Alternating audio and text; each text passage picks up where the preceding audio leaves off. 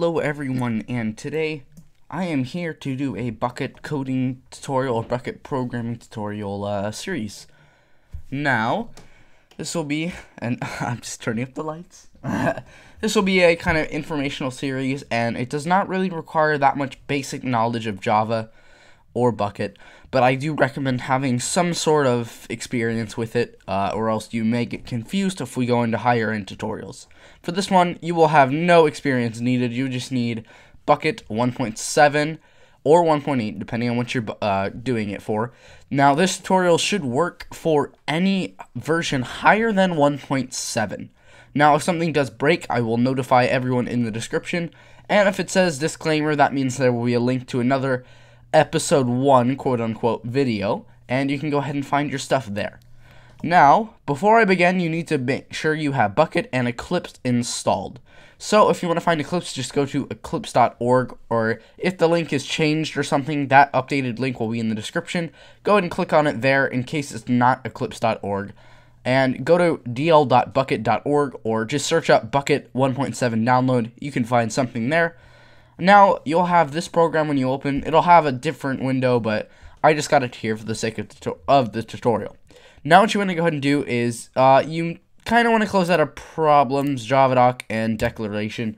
Not really needed. Outline doesn't matter all that much, but I do recommend putting it off to the side a little bit, just so that an outline is not available on one line. If it goes like this, then you want to change it. You want to make sure entire outline and entire not available is all on the same line.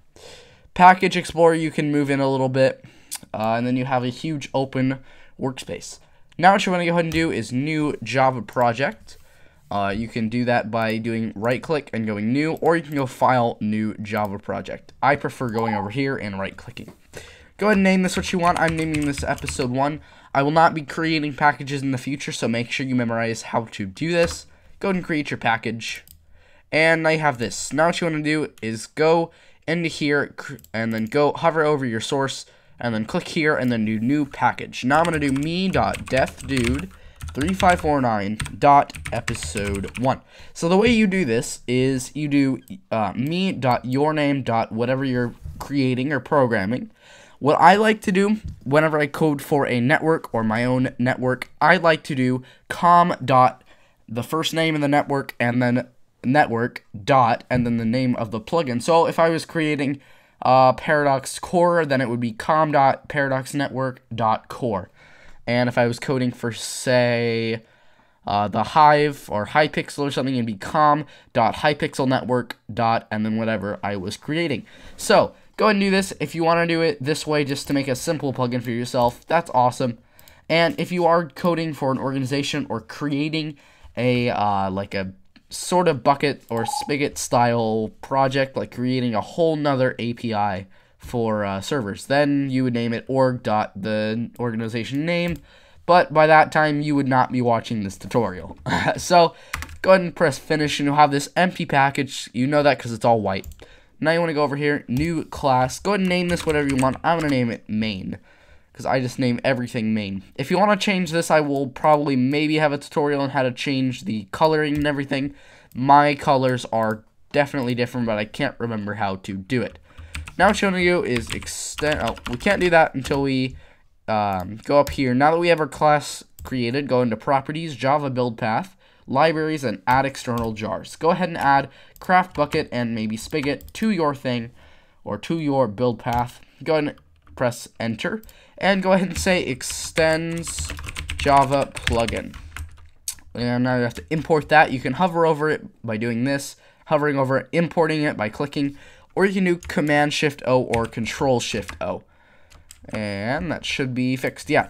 Okay, so now what you want to do is public void on enable, and then just do that.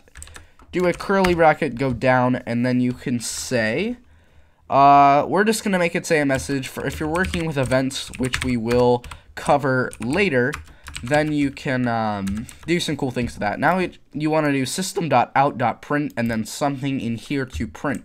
So I'm going to go ahead and teach you something that I learned kind of recently, which is kind of stupid, but I did learn it recently. Go ahead and type in string prefix equals and then these, and then go ahead and type that. So now you have a prefix string that you can specify.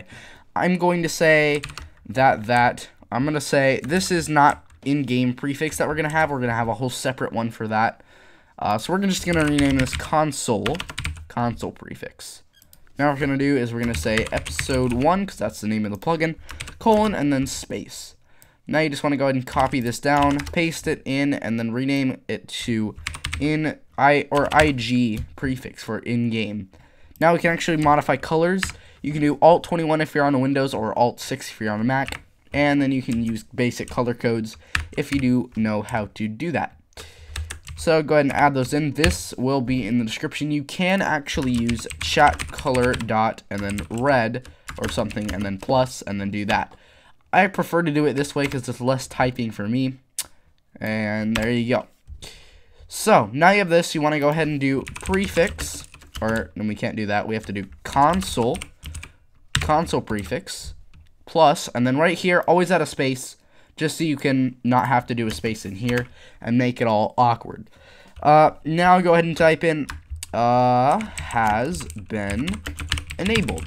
Perfect. So now we can go ahead and copy pasta this down here. Just go ahead and do disable. Go ahead and switch enabled to disabled and put a sad face. Oh, no, sad face. Okay, so now you have the on enabled and on disabled. You have some basic strings and you're extending it to Java plugin. Now what you want to go is go down here. I butchered that. Go to do public boolean on command, and then go ahead and do these guys and do that. So now it doesn't do anything, but we do have to add a return statement. So we run a return false. I prefer false. You could do true. Working with things in the future, you do have to use true. So now what you want to do is you want to do command sender, comma, and then what else would it be? It would be command cmd string command label, and then comma string, and then normal brackets args.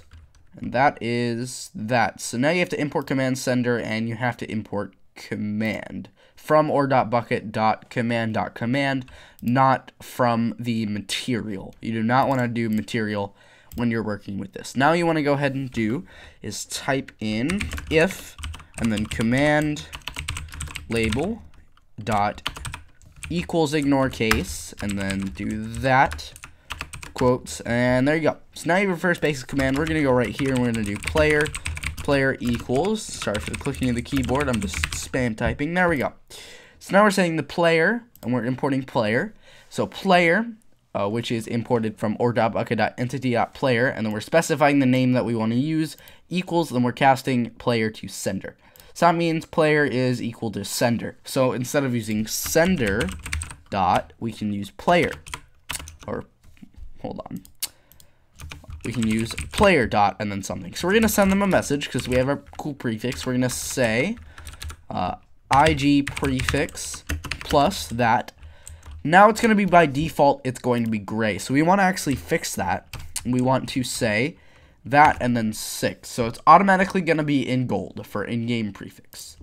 And then we have to actually add a command. So I'm going to make this episode 1. You can name that whatever you want. I will teach basic permissions probably next episode, possibly in the future, but basic permissions are pretty simple. I know someone that I used to watch did a very bad job of explaining it, and he just made it a lot harder than it actually was, so it did not look appealing to have to do the work. And then I figured out you can just do it like this. Now go over to your outline. You can see that episode 1 is not there. I just noticed that. Oh man, so it doesn't really matter all that much anymore with on command. But you just kind of want to make sure that you can see. I'm just going to go ahead and close off main because we don't need the help of the outline right now. So IG prefix plus, and then u, comma, and then do a plus, and then do player dot get name plus, and then another quotes there.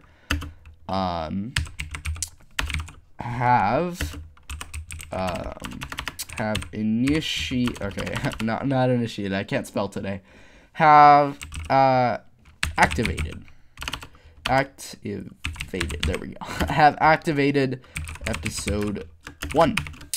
Okay, so now if they go ahead, we're going to say on command, and we're going to say command sender is sender, command is CMD, string is command label, and then string is args. That's how we get our arguments. So we're saying player is equal to sender, so player is equal to sender, basically. And then if command label equals ignore case episode 1, you always do equals ignore case, not equals, because then if they have an uppercase, say, if we do that, we can still use an E, like a normal E. It doesn't have to be capitalized unless we do equals. And then we're going to say, we're going to send them a message, in-game prefix, plus u, player.get plus player.get name. So we should probably do a space there. Always have to space when you do it like this, because there is no way to do it. I suppose we could use a string, so we're going to do player name equals player.get name, but we're not, there's no way to specify a player right now. So that's I don't know. You could do Bukkit.get online players. I will show that in a future episode, like getting a player list, getting a TPS count, all sorts of things you can do with Bukkit. So we're just gonna have a basic command, and I might copy and paste this over for episode 2 and just work off of this every time. But our progress, if we ever do a project, will always be like, if we do an episode 1, it's gonna be in here. If we copy that, it would be an entirely new copied and pasted thing. So go ahead and create a file called plugin.yml after everything is done, and not necessarily after everything is done. I rephrase that. Do it whenever you are ready to add another command.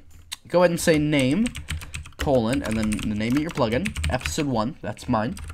Then you want to do main equals me.deathdude35549.episode 1. Has to be this exact statement up here. If it is not that, you will get all sorts of errors. That's what happened to me when I first started Bukkit and working with Bukkit, and I got so confused why it wasn't working. Because I just had this package and I had it spelled wrong, and I was using all sorts of weird declarations and all that, and I just had this. That will get you an error in the console. Go ahead and type in dot and then the name of your main class file. The only class file that you should have that extends Java plugin is your main class, and it has to be capitalized exactly. Like, there's no way around that. Now, these are the 100% essential things that you need here. You need the name of the plugin, the main class, or where the main class is located, and the version. If you don't have this, your plugin will not work. Now you want to do commands, and then go down here. And I believe this is how you do it. I could be wrong. Episode 1. I'm going to actually confirm here. Let me steal this one right here. Nope. Wrong one. Do I even have one that has commands? Are you kidding me? Wait, there. Oh, yeah, this one definitely has commands if it's taking that long to load. Oh, people are calling me. Come on. Oh, okay, well, I suppose I'm just going to steal it from here. That's an old plugin.yml. Okay, well, we'll just take that. Hope you guys can't hear this. We're going to change this to episode 1. It's an old project that I messed around with, and we're just gonna say episode 1. That's the only command. We don't need to do anything else. And go ahead and go over here, press refresh. If you do not press refresh, you will die, and you will have so many errors. I cannot even count them. Go ahead and export this as a Java jar file, not a runnable jar file, but a jar file. Then go ahead and select where you want to do this and name it whatever you want. So I'm gonna name this episode 1.jar. Go ahead and finish that. And go ahead and say start. And I'm actually going to delete this because that'll give me an error right now because I forgot to work on that plugin today. But yeah, that's one of my old plugins. So you have the start dot command. It's going to start in just a second. I'm running off of Spigot, so you can obviously see that plugins will work if you're just using Bukkit. But we actually did use Spigot. We didn't use it for anything, but I just like to have it as insurance in case I watch a tutorial and then I do something that requires Spigot. I'm just like, oh, why doesn't this work? So, yeah, there's many different errors you could possibly get. So let's see. Episode 1, loading. And we're just going to go ahead and wait. It has to prepare the spawn a little bit. Okay. So as you can see, this is just a normal system.out.print because it has our colon here that we specified. So we said has been enabled. So now you want to go ahead and load up and join your server, localhost. And it does have a few errors for me when I log in because of a few things I was working on. Go ahead and type in that. So you see episode 1 is loaded. Episode 1. So there's a command. So that means the command is working. There we go. So you, Death33549, which is my in-game name, have activated episode 1. And it is in nice colors because in the prefix, and as you can see down here, we don't have a prefix here. It's just, it's using the string. That's what happens with our console too. And it could play a sound if we wanted to, but I'm going to go into that for another episode. If you guys do want me to mess around with sounds and all that, I could. They're pretty simple to work with. So, pretty nice, pretty nice. I hope you guys enjoyed this this programming tutorial or coding tutorial. Whatever I branded it, I'll know by the next episode. So yeah, that's it for my amazing tutorial. Hope you guys enjoyed. If you do want these to continue, make sure to leave a like. Go ahead and comment down below what you want to see next episode. Most likely, it'll be something to do with sounds or permissions or just maybe config files or something cool. So, hope you guys enjoyed, and I will see you guys all again next time. Bye bye.